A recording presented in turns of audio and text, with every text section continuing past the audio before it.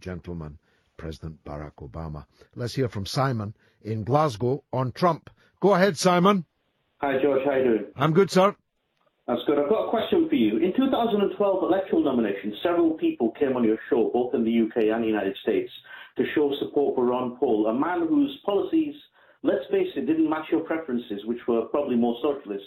Ron Paul wanted as less government control as possible, and believed in something you said was tooth and nail capitalism, something you clearly didn't agree with. However, on a positive side, he did want to make the United States a far more isolationist country by stopping foreign intervention, pulling troops out of Iraq and Afghanistan, ending the Federal Reserve System, which acts as a banking monopoly in the United States, introducing a more stable currency. I mean, believe me, I don't agree with the gold standard either, as you don't, same as you. Mm-hmm. I'm taking a much fairer stance in the Israel-Palestine conflict.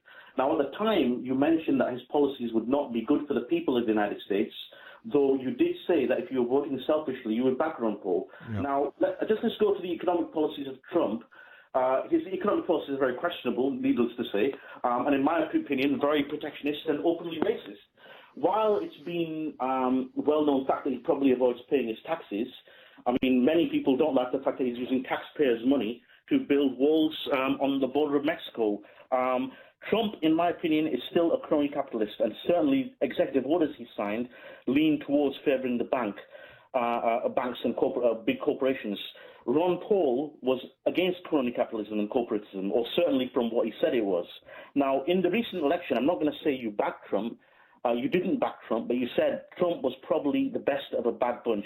As you know, his foreign policy has been very controversial and divisive.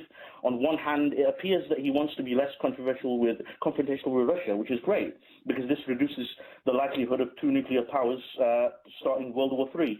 And yet, on the other hand, his policies on immigration have been racist and xenophobic. Now, my question to you was, on hindsight, would you say that Ron Paul would have been a better choice for voters in 2012. Bearing in mind, Ron Paul probably wouldn't have been voted in by the mainstream media, and he wouldn't have been backed by the mainstream media at the time, than Donald Trump was in 2016.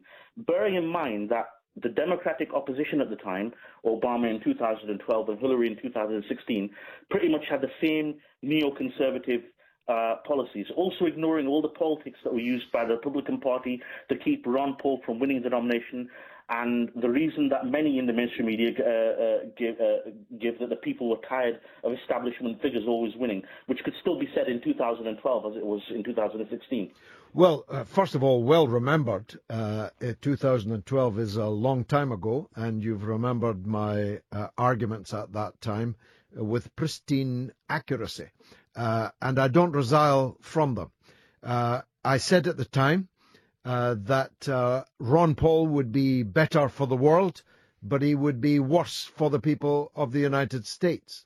And I believe that that's true, because he is a libertarian capitalist who wants to destroy government, destroy the state, and the red and tooth and claw capitalism that he believes in is not good for the people of the United States. On the other hand, Trump intends to use public money to make jobs and industry for the people of the United States. He doesn't want to shrink the state. He's going to make the state's expenditure vastly greater.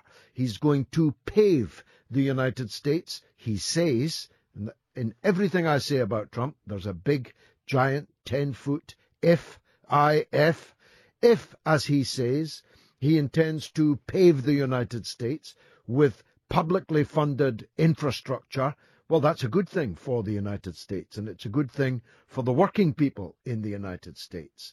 And his policy towards the globalized corporations, which have shifted their plant, machinery, and jobs out of the United States in pursuit of greater levels of profit return on their investment, is disastrous for the working people in the so-called Rust Belt states who voted for Trump precisely because he was threatening to put the chains and shackles on the corporations to stop them moving jobs out of America and to stop them closing down industry. There's much more I could say, but we've run out of time because your question was just that little bit long. Come back again, Simon. I enjoyed talking to you. This